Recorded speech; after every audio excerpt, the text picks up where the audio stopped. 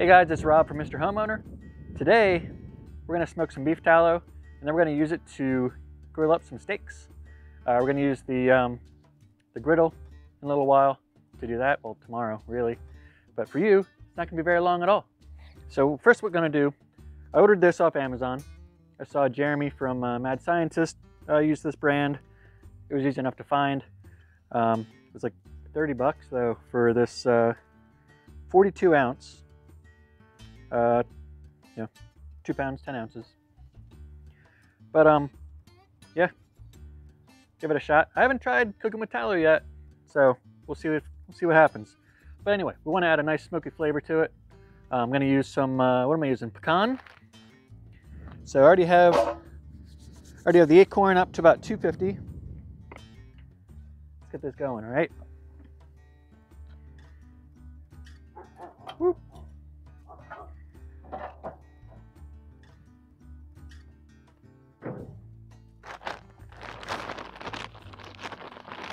There's some nice chunks of pecan right in there.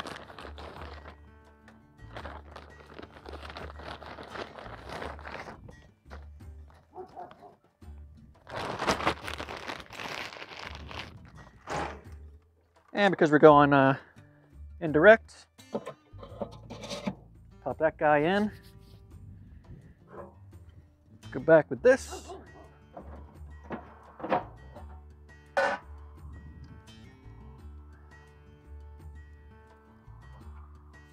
All right, now, I'm just gonna put some in this little tin. And it does say, do not refill with hot oil. So do not do that.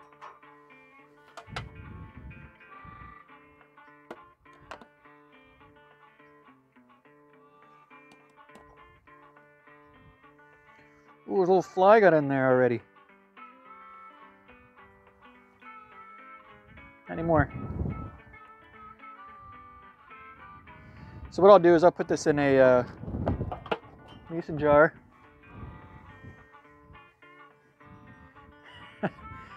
All right, let that go there. Let this go a little while.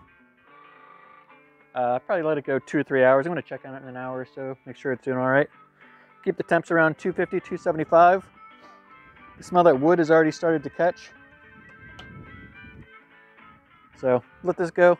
It's going to be dark when I come to check it. So bear with me. We'll be right back.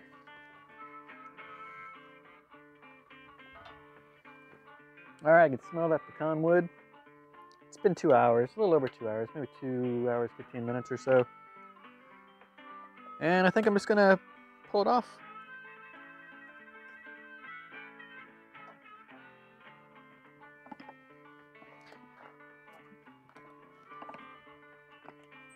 Shut it down, save that jealous devil for another time.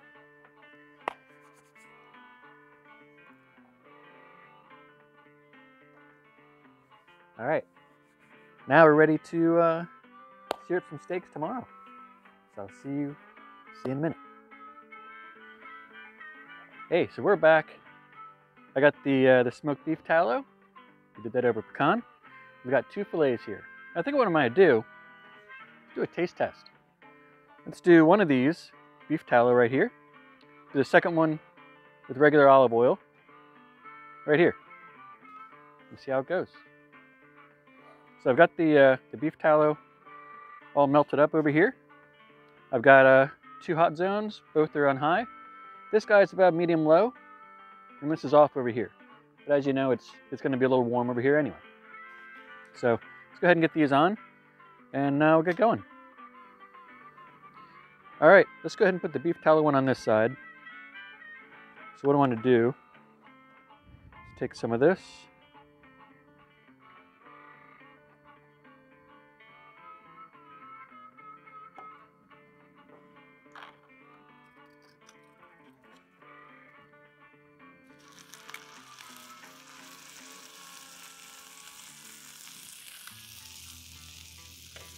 All right, and the next one, doing it as I normally would. A little oil down.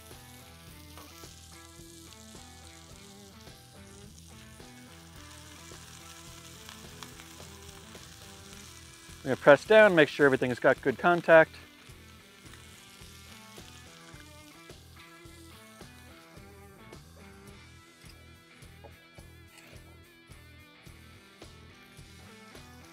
We'll give this a few minutes, and we'll check on the sear.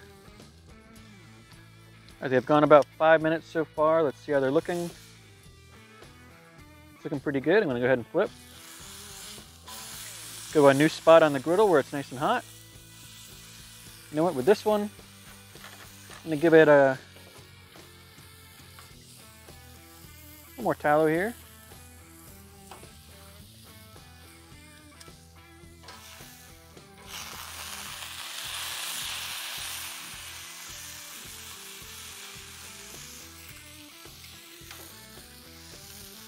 Give that about 5 minutes, see where we're at. Okay, so I did just check them a couple minutes ago. They're about 108, now they're looking about 120 or so. I turned it down to medium. 116, that again, 114, 115. Yeah, so now we have it down medium, medium low. We'll let them sit here till they're about 125 or so. We'll pull them off. All right, that one I got a skinny spot, looks like. This one's right at 126. This one depends on where I go. 122, 123. Yeah, I'm gonna cut these off.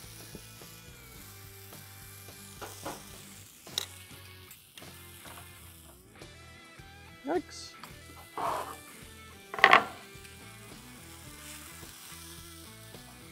All right, so the tallow one is on this side here.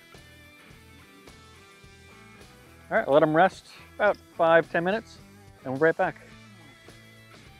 Hey, I'm excited to try these. Let's start cutting in and see what they look like.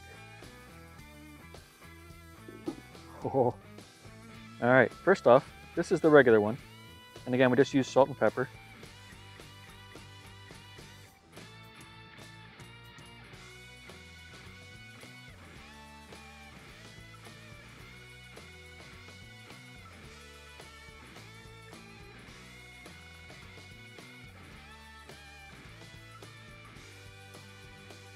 Looking good.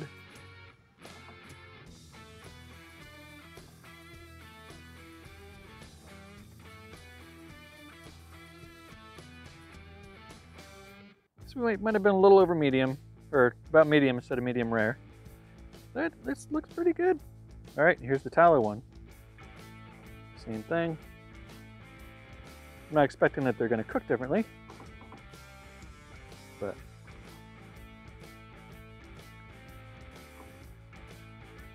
over there.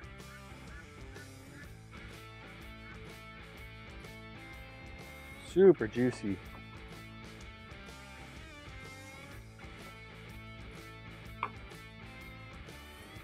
Get one more out of it here. All right, let's go for the taste test. All right, let's go for the taste test on the regular first. Take one from the middle here.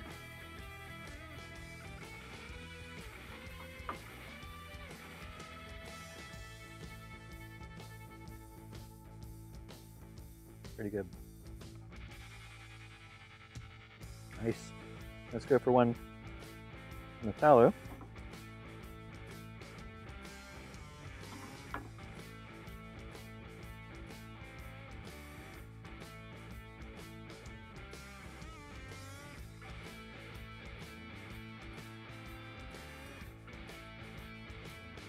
I think it did have more of like a buttery taste. Hold on.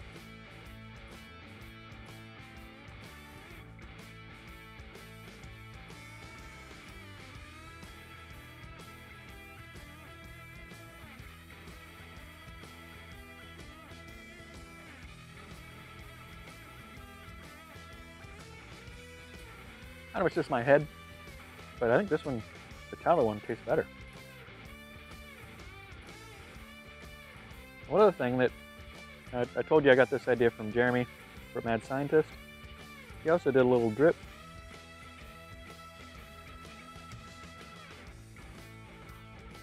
That soak in a minute.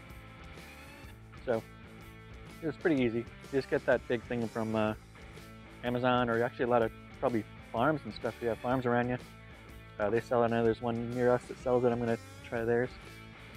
You can smoke it, add a little bit of wood flavor to it. In our case, we used pecan. Did that for I think we did a little over 2 hours, 2.5 hours. If you don't have a griddle, just use a cast iron pan over some charcoal. Get them nice and hot, nice sear on them, and then do both sides real nice, and then just bring them over to a lower heat to finish them off. So now I got to taste it with a little bit of that drizzled over. Hold on. Damn it.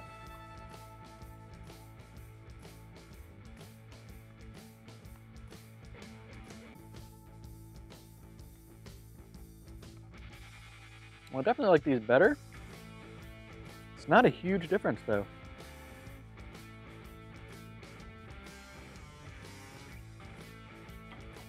Those taste really good though. I'm gonna do another one of the regular.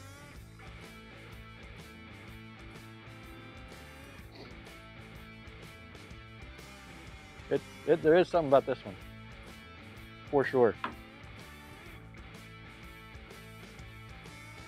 But so it didn't take long for me to. I mean, it took 2.5 hours to smoke the tallow, but now I have this. I hardly use any of it. I still have most of the stuff that's in that can. So I could put this, cover it up, put it in maybe like a mason jar. A lot of people just keep it on the counter, in the pantry. You keep it in the fridge. It'll last longer in the fridge. Yeah. You guys try it. Let me know what you think. They look about the same, but they, I mean, I don't know why they would look any different. But yeah, they look about the same. They, there's something that kicks it up a notch. It does. This is my first time trying any kind of beef tallow along with stuff. But yeah, it definitely gives it something. Almost lost that one trying to not touch my glove with my mouth. But yeah. There's a link to that beef tallow down below if you want to try that one.